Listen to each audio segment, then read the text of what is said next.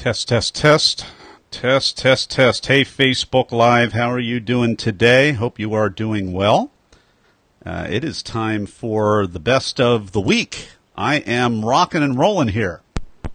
I am so incredibly blessed to have interviewed the people that I was able to interview this week, and I am absolutely stoked about it, and I want to tell you about it.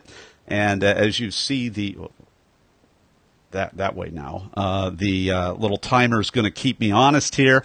I am actually still in recovery mode from interviewing. Ended up being 13 interviews and 10 on Thursday, and I believe 3 or 4. Well, 9 and 4. Well, my math is even off a little bit, but it was just unbelievable. I'm going to go in reverse order, and we're going to just jump right into it because we'll make this nice and shorter and sweeter, even though we have so many amazing people to get through. So I'm going to go in reverse order because that's going to help my memory a little bit. So Philippe Noel is a student at Harvard, and I was able to talk with him last but in no way least because I got so jazzed about this. All right, Generation X out there, you know, baby boomers, it's 1985. There's this little thing called the flux capacitor, and a DeLorean, and Michael J. Fox, and 1.21 gigawatts. What could I be talking about? Yeah, you know, Back to the Future. And at the end of Back to the Future, there's this little moment where Doc comes flying in a flying DeLorean. It's souped up even more. It's not just a time machine. It's a flying car. And it's not even just a flying car that's a time machine, but the car eats Marty McFly's trash and bio waste, and he dumps all the little trash, you know, looks like a mad scientist. Doc dumps all the trash and all the food waste into the car and then takes off and goes back to the future again.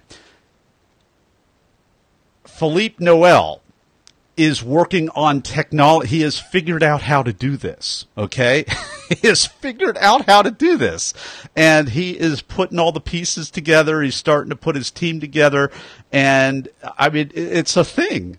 It's a thing. So, I mean, it was Back to the Future Day about 2 years ago, was like 20 years into the future that they can, and that there was Back to the Future Day and all of that stuff. But I mean, he's figured out the technology. So I was a little extra hyperactive, even though it was the final interview of the week. I was the most stoked and bouncing off the walls for that interview. You've got to check it out. And that was his TEDx Harvard talk, was all about how, I forget the name of the technology, but it's a thing and it's got a name and it's for real. And awesome. So before that, this was an amazing day yesterday because I had the privilege of talking to 2 survivors of paralysis who made the quality decision to live again, not just to survive and to breathe and basically exist, but they gave a quality decision. They made a decision to live without bitterness and without, you know, asking why, and instead they chose to see their challenge, you know, as a gift. And so it was amazing. Marcus Aurelius Anderson, former Army soldier, woke up. He talks about this in his TEDx talk. At the age of 40, he was broke, he was divorced, he was debilitated, and he was paralyzed on his back. And he spent 3 months in that state, in a state of extreme bitterness. So part of the things that I learned from him is he isn't, you know, he wasn't a saint, he wasn't an angel. It wasn't just like that, but his judo training, his karate training that teaches you to use the resistance as to your advantage and to not wrestle with a force that's stronger than you, but instead to use that power and to pivot your response to use it for your benefit. And he started adopting that philosophy, and he had a heart change, and he had a change of gratitude, and he started really seeing adversity as a gift. And man, I talked to some of these people on Be the Talk, and it's just so amazing. Marcus Aurelius Anderson, man, thank you for coming on the show. Learned so much from you. You guys are going to want to watch not just the podcast when it drops in a few weeks, but you can actually watch many of these Facebook Lives. So they're up now, and I would encourage you to share these to get the message out. Now, I'm going to skip over the one before because Willem Philipson came in. He stayed up late last night because he's in the Netherlands, and he's 6 hours ahead, so it was late Friday night. He stayed up. Very similar story to Marcus Anderson. Willem had a stroke at the age of 23, and he was a rock guitarist. He toured. He was a rock and roll guitar. What is it? Jukebox Hero is not the name of his song, but that's, if you remember that cheesy 70s song. He was a real live jukebox hero with one guitar is how that song went, and that that's what he was doing. 23 years old, stroke, massive stroke, debilitates a big part of his brain, leaves his right side, I believe, paralyzed. And he had to relearn how to do everything. Very similar situation as Marcus Aurelius Anderson, flat on his back, having a hard time, and he chose to see life differently, because when we change the way that we look at things, the things that we look at are going to change. And that's what he started. He started learning how to do everything all over again. And the thing that gave him the most life was when he set a quality goal. An amazing goal to swim in a group swim. It was a 3K swim in the Netherlands in the river. And he trained and he trained and he trained for a year and a half, and he was able to successfully complete the 3K swim. And when he did complete the 3K swim, all the other people that finished ahead of them, because they had four working limbs, they all jumped back in the water. I didn't know this from his talk, so this was some fresh stuff in the interview. The spoiler alert, they jumped back in the water, and he had, what I realized is he had a transformation effect, not just in his life, but for all of them as well. And then he did even more things. I'm not going to spoil that. You're going to have to listen to that interview, which is also on Facebook Live, and you can share it. That's got this is amazing. He's got several people sharing that, and that has over 1,000 views. And I talked with him about 24 hours ago. We did the Facebook Live. Little over 24 hours ago, it's got over 1,000 views on Facebook already. Really incredible stuff. In between those two, we talked about boundaries with Sari Gilman. She is a psychotherapist. Her TEDx talk about boundaries is about, I'm sure it's over the 270,000 listen mark or view mark right now. So it's a very well crafted talk on boundaries, and she's even written books on boundaries as well as pet interest of mine, industry of mine, as you know, for the healthcare system. So we talked a lot about boundaries for people working in the healthcare system, because they need boundaries, because there are no boundaries, because there's no margin at all. If you're in healthcare, people are dying, and there's no margin, and you might do everything right, and they can still, die, or bad things can still happen when you do everything right. And you know what? We're all human, and we're not really allowed to admit this, so we don't always do everything right. And we talked about some of those issues. We talked about those in boundaries with Sari Gilman. Guess what? That's also Facebook Live, and you can go right here on the page and scroll down and find it and watch it and share it. If there's somebody in your life that might not even be you that needs some boundaries, you can share it. Okay? Then we had, those were the 4 yesterday that I had. Okay? So 4. And then I guess that means I had 10. I had 10 on Thursday. So yesterday I was a little bit reeling from doing a record, a personal best of 10 interviews on Thursday. We ended the day on Thursday with Dr. Edwin Edibiri. He is Dr. Happiness. He's Mr. Happiness. I don't know if he has a doctorate or an MBA or what it is. I think he might have a doctorate. He is Mr. Happiness. He's the Chief Happiness Officer. This is the man that interviewed over 1,000 people on the subject of happiness. So he developed a a protocol, and he developed a real systematic way of developing and identifying the behaviors and actions that can actually make happiness a learned skill. A skill is something that you can teach someone. You can actually learn a skill as opposed to a talent or as opposed to something else. But a skill is something that you can train someone. Dr. Edwin Edebiri, I'm going to call him the doctor because he's interviewed a lot more people than I have. He's interviewed over 1,000 people on happiness. So that, I mean, I'm going to honorary, Facebook Live, Be the Talk doctorate to Edwin Edebiri here because I said so, and it's my show. He interviewed 1,000 people, and he identified behaviors that you can watch on his talk. We talked a little bit about that. We talked about some other things in the interview. It is just absolutely amazing, and what a great guy. Now, he offline, I was a little tired, so I was talking to him about how, sometimes my equipment acts up and all this, and he was like, hey, Nathan, if you want to be happy, you gotta flow with it. You gotta be a little flexible. Now, many of you have heard that before. Many of you that were with me training in Guatemala, or I was with you, and we were with our friend John Maxwell, frankly, making history, because this has never happened before. An entire country changed and transformed. You know that I learned how to be flexible, I thought, but I'm still learning, and Mr. Happiness, okay, Dr. Happiness offline was kind of coaching me a little bit. You know what? I'm coachable. I'm teachable. I want to be happy. I want you to be happy.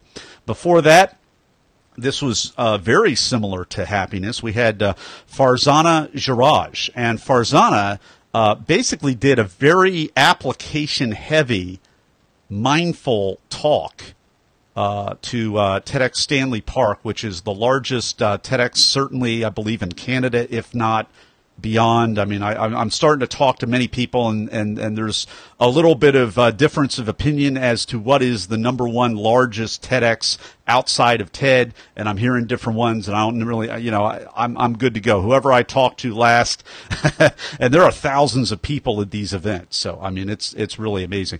She was brought out second to last. Okay, so she's batting almost cleanup, and they wanted her to do like this mindfulness exercise, but some of the coaches didn't know what she was doing, and so she had the challenge of not just having the bright lights hitting her and having to be mindful and calm herself down, but her whole talk was getting the audience to not just breathe and not just be physically relaxed, but they had to be emotionally engaged and also in the process in order to really be alert for that final speech.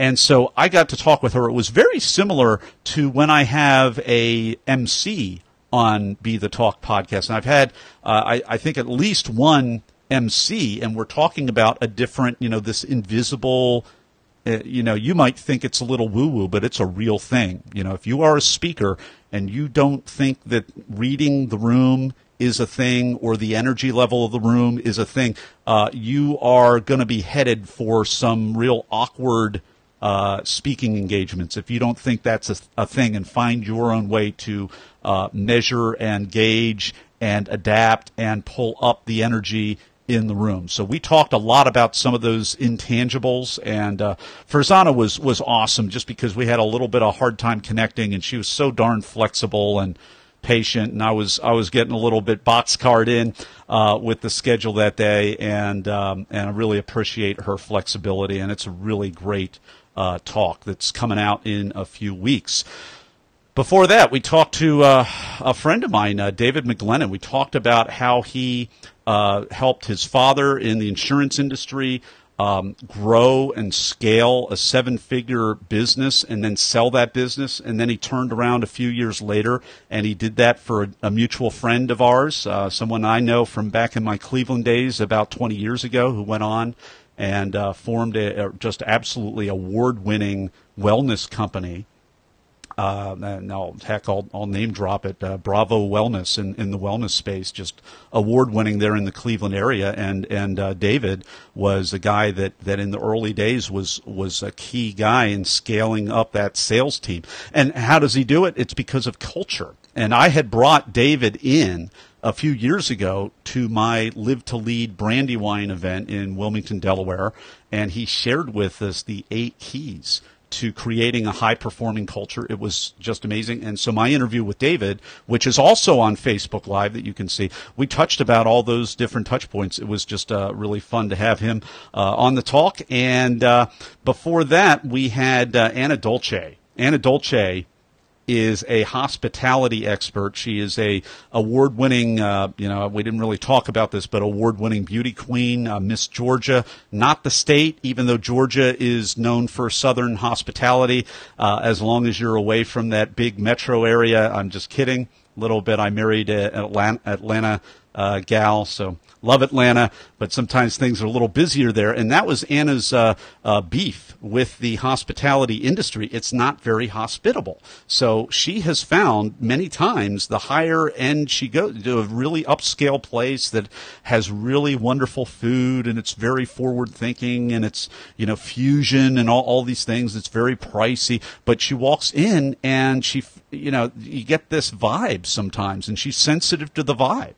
Instead of being welcomed and embraced and served, you feel processed and you feel herded and you feel assimilated instead of welcomed and embraced and served. And so, really fun conversation, and it has relevance to anything that you are doing, whatever industry you are in. The only way to differentiate yourself is not to be smarter than the next person anymore. It's to have emotional intelligence. And it's not even that. It's not only just to be aware of your own emotions and aware of other emotions and what's appropriate and how do you go to the extra mile. It's about really welcoming people and having that extra service. I mean, Chick-fil-A, we didn't talk about Chick-fil-A, but that's why a lot of people love Chick-fil-A, because they really make you feel it's a $6, $7 chicken club sandwich, for Pete's sake. And they make you, it's like it's a top-notch service experience, to the point where, I think you remember the controversy, whichever, side of, whatever your views are, we're here for all views, but there was a real controversy several years ago, and there were protesters at Chick-fil-A and all that. It was because of their superior, not just the food, it was because they value everyone there. It was because they just make you feel great. They're not, and so that we didn't talk about that specifically, but that's the idea that we talked about in my interview with Anna Dolce. It's about hospitality, and you're going to want to check out her talk, because she really good sound bites. Okay. Tayo was the other guy that had killer sound bites on Thursday. Oh my gosh. I'm going to jump right over to him. So Anna had killer sound bites in her talk. Just really a sound bite, something that you can remember the first time you hear it, that just reframes everything.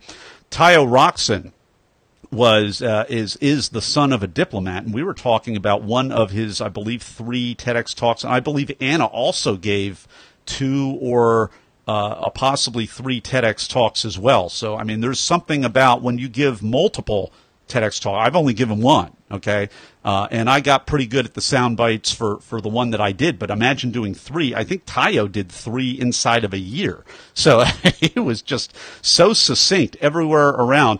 And he was talking about, diplomacy and how to find common ground very quickly with people, regardless of your personal views and beliefs and all of that. What do you do if you're in Tayo's situation? You're, a Nigerian who is in a different French-speaking country outside of Nigeria. If I'm remembering it, and I should know, I should know this, and offhand I don't remember geopolitically, but he was grew up, he was born in Nigeria, he grew up in a French-speaking country, and he was also, as he says, going through puberty, and so he was way out of his element, and he had to find common ground, he had to make friends, his dad's a diplomat, he had to be able to mingle, and I can relate.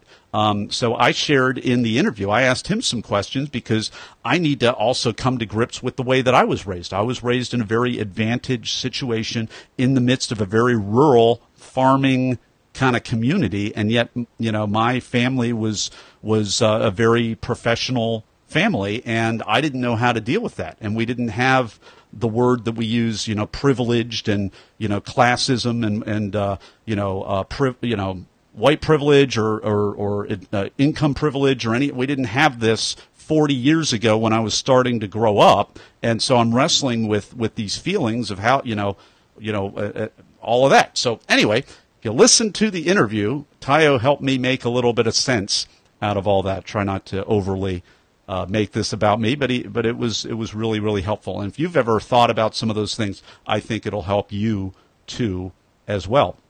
And just turns out that Tayo was right before Anna, so I'm actually right on track right here.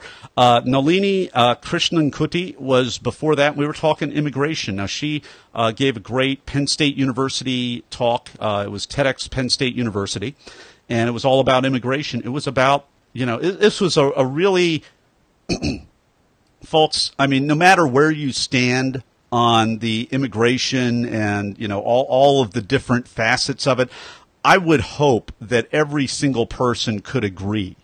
Okay, I think this is the most bread and butter. I mean, and I mean that in a good way. Non-controversial. I mean, if you don't understand that America is a melting pot, or some people call it a salad where we're all distinctive, if you don't understand that the best and brightest of the world come to America and then build the brands that America loves.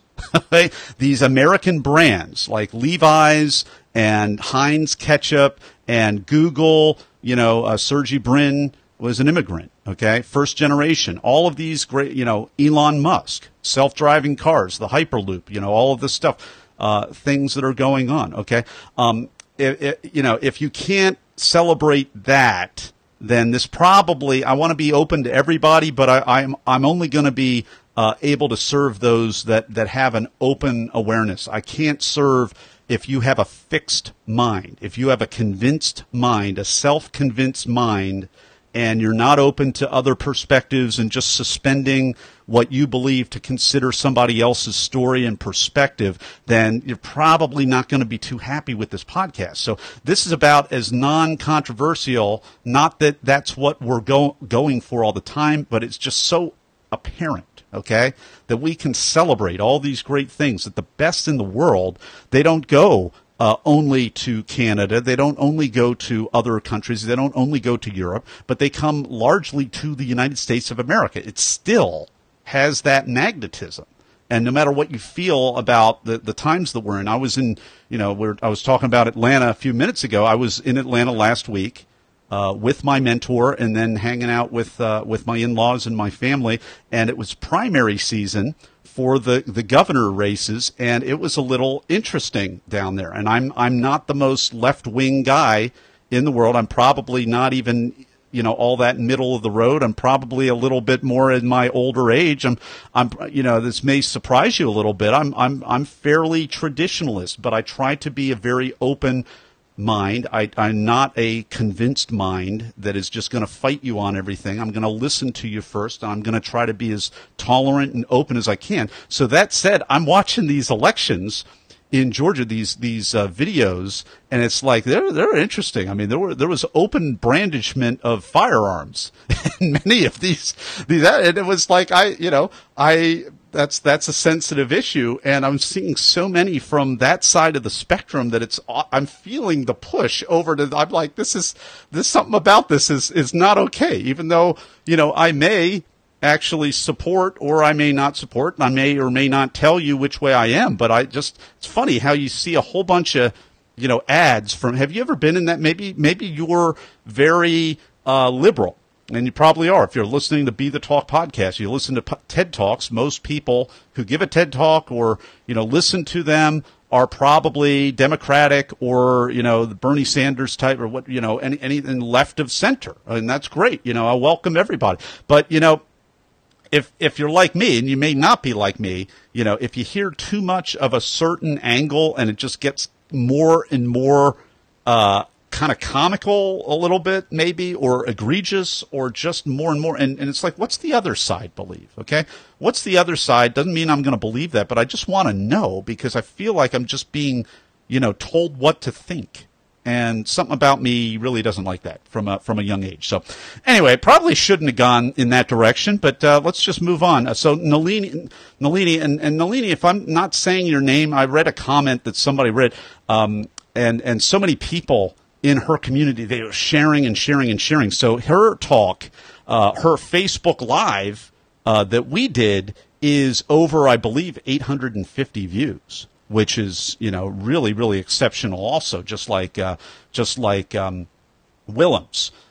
So really engaged community. And there was a comment, and it said, hey, is he saying your first name correctly? So Nalini or or please just, and if you're watching this and you come on Be the Talk, you need to let me know, the pronunciation of your name and all of that. So I'm going to just put my little apology there. But I know I got the last name correctly because I practiced it and I was educated ahead of time. All right. Before that, we're going to just move on here. Before that, we had Bill Roach, and what a fun talk that was, because he's all into entrepreneurship, and he is helping young people be able to scale and grow businesses. It's just amazing what he is doing, and he had a really fun talk that we got a little bit more of the backstory on from his TEDx talk about how he went into a classroom full of I think they were junior high or elementary or maybe senior high. I don't remember the age group, but they weren't convinced, and he convinced the decision maker, the most stubborn kid in the class, that he was going to empower them to make his own decisions and just learn how to engage with customers, do all the stuff that adults are learning how to do in growing their companies. I mean, and he's doing this for kids in grade school, and it was just amazing. And so we talked about, what does this do, not just for the street smart, determined kids that aren't overachievers in school because they're into other things maybe, but what does this do for the book smart kids? This is great for the book smart kids, what he's doing, because it gets them out of their books. It gets them validating theories and interacting with customers and having to pivot and be flexible instead of just memorizing and becoming book smart and then having the rude awakening when they graduate from college, like we all have. Okay? How cool was that? It was just a great interview. Loved talking with Bill about that. Before that, Doreen Lorenzo, who is an assistant or associate, I'm sorry, either one of the two, assistant dean of the design school at the University of Texas at Austin. We talked about design theory. We talked about validation, and we talked about all these things. We talked about a lot of the same, educational thing about how do you break students who are rigidly learning how to be tested, to teach for the test and to learn for the test, and instead be good learners and apply that, and everything becomes applied, and just taking things out of the classroom and really putting them in real life scenarios. Very similar to my talk with Bill. And also similar to my talk with Peter Lynch, who I opened up with, as well as my design conversation with Paul Sandeep. Paul Sandeep gave a TEDx Hewlett-Packard Bangalore talk, and he's a product designer. And so he's designed all these breakthrough products like a power cord that doesn't automatically fall out of the wall when the wall plug. Have you ever been in that situation at Starbucks or Panera Bread or wherever you go to be a Wi-Fi hobo like me, and I plug in and then the thing is so loose that it just falls right out? Paul's the guy that solved the problem. He's developed other products just like that. We talked a little bit about his process and his value system and how he's been able to do that. And then we talked before that to Peter Lynch, who is his talk was called The Cul-de-sac Startup, and it's all about really overcoming, this is my take on it, overcoming ageism. It's about finding new models that allow people that are in cul-de-sacs in suburbs to really learn how to experiment, to play, to find the margins in their life so that they can have the breakthrough instead of just being resigned to having to be an employee or whatever. He's finding new models to help people break out of that, and finding new models to help people be able to carve out the time and a mechanism to be able to break through on business ideas. And it's just a great stuff that he is doing. Now, unfortunately, fortunately, I'll say it this way. Fortunately, I have a Facebook Live with Peter. It is just me on the screen because I didn't have the split screen because it's been a couple weeks since I did it, and I wasn't able to find out, remember how to do that. So you'll still have the interview, you'll still have the audio, but it's just me on the screen with Peter. Hey, everybody, thank you so much for all of this. Thank you, those of you on LinkedIn that are sharing, that are viewing on LinkedIn. My preview video that I did a few days ago, where I basically said the preview version of all 15 people on LinkedIn, about just under 3,500 views, which is new territory. I mean, I'd like to be able to say, oh, that was no big deal, and yeah, thank you for doing it. So great, we're holding steady. No, that was a real step up for all of us this week, and it was just wonderful. I'm starting to develop theories of LinkedIn versus Facebook, and who's throttling and all of that. But I mean, really going nuts on LinkedIn as well with all of that. So anyhow, and I'll just say this: the more I do this, the more I get little comments and pings, and I welcome them. So if you know somebody that's given a great talk, a great branded talk, send them to our website. I mean, you can have them apply at our website, bethetalk.com, and then there's an FAQ page that also has an application. And first and foremost, on the application, they need to put a link to their talk. And this is not going to be a traditional talk. It's not a keynote. It's not a Toastmaster. It's not, a speech or whatever. It has to be a specific TED talk, a TEDx talk, a Google Talks at Google headquarters, Idea City, or Q Ideas. Those are the big five. And branded talks are talks that exalt the idea above the person who is speaking, and they have a very certain type of format.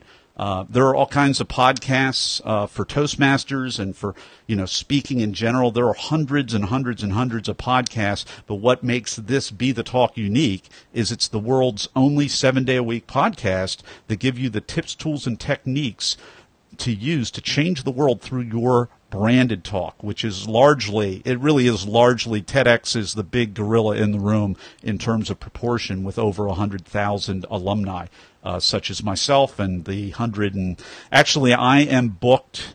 I have at this point about 210 people who have either given an interview or will be giving an interview that have time on my schedule, and I'm rapidly closing out to the end of 2018 right now. So while you can, if you know somebody that wants to publicize and talk about the backstory of their TEDx talk or their branded talk as I am defining it, feel free to send them that way. And there's an application link live now on that website.